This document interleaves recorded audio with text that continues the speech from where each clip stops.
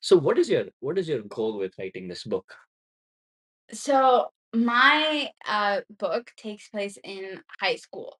I feel like I not my target audience wasn't for high schoolers because a lot of people read in high school. I don't know if that's true anymore, but I really love those like teenage rom-coms. Okay.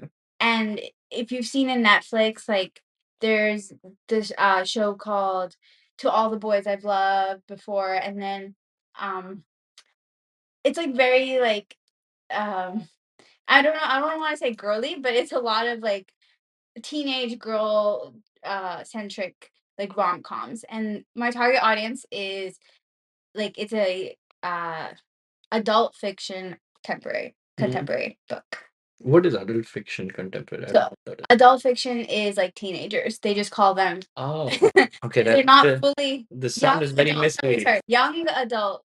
Okay. Yeah, because they're not adult yet, so they're like young Young adults. adult. Yeah, So that is your target audience, and you wanna cater to that yeah, audience where, like, they have more relatable characters, they have more mhm, relatable stories. Like that's yes. what you wanna do. Awesome, awesome. That's a nice thing.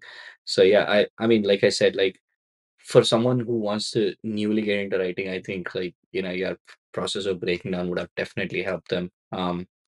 Yeah. Um. I would say for anyone who wants to start writing or has an idea, like they, the process is not. Okay, so I would spend a lot of time planning it out, and then actually there's one like great piece of advice where like for my first book, I just wrote every day.